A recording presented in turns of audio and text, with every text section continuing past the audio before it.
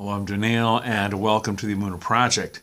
Today on the Emunah Project, we're going to continue in our series of videos to inspire you and to encourage you and to give you some strength and inspiration. And we're going to be talking about Tshuvah, poorly translated as repentance, but I think that's probably the closest we can do in English. And I want to specifically talk about some imagery that I was reminded of by my friend Yochanan. He does the Spanish language videos on Emunah.com, and he gave me the imagery of someone going to a mikvah, a ritual bath, but holding on to a dead lizard. One of the things in the Torah that makes you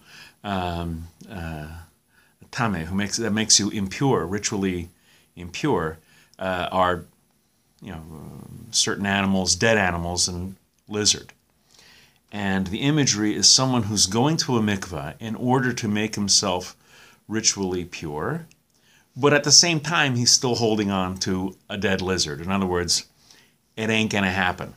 So this imagery comes actually from the Rambam, Rabbi Moses ben Maimonides, in his book Hilchos Tshuvah, the laws of Tshuvah, the laws of repentance.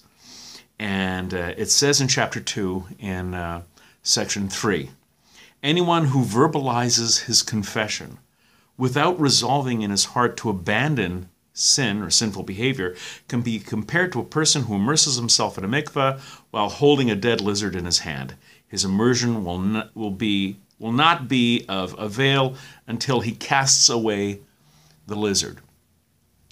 The point the Rambam is making is that part of the Tshuvah process is not just confessing your sin to God, not just admitting that you've done sinful behavior. I steal, I lie, I'm having an affair, I'm engaged in some sort of improper behavior.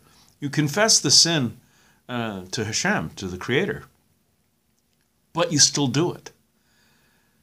That is the person in the mikveh still holding on to the dead lizard.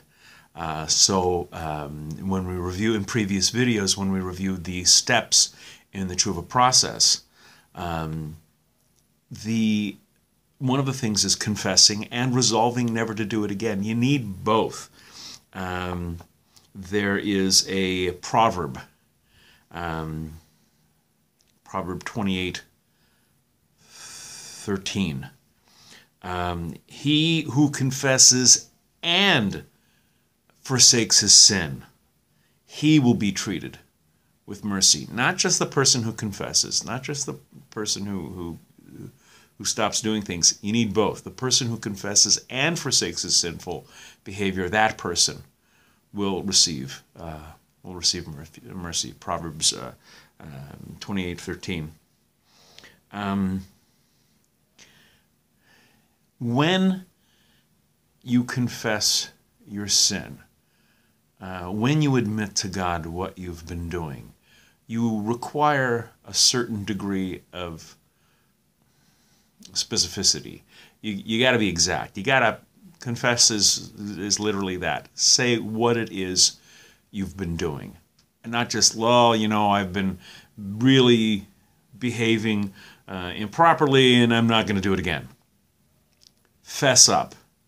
Admit what it is you are confessing, and be frank. Who do we look to as an example?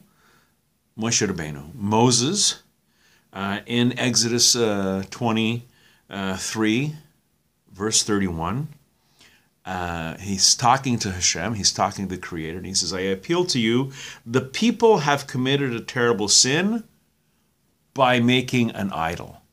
Now, God knows that they were involved in idolatry. God's the one who told Moses, you better get down there, there's some serious monkey business going around, and your people have reverted to idolatry. And so he's not telling the Creator anything new. But as part of the confession process, as part of Moses appealing to the Creator on behalf of the Jewish people, he says they've committed a terrible sin by making a golden idol. He spelled it out. Even though God knew, God always knows, frankly. Come on, you're not going to surprise him by saying, oh, I did something, and God's going to be shocked. But it's part of the process. You have to be specific.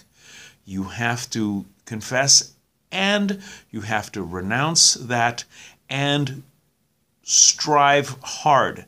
Resolve never to do it again. We're going to be doing more videos on the subject.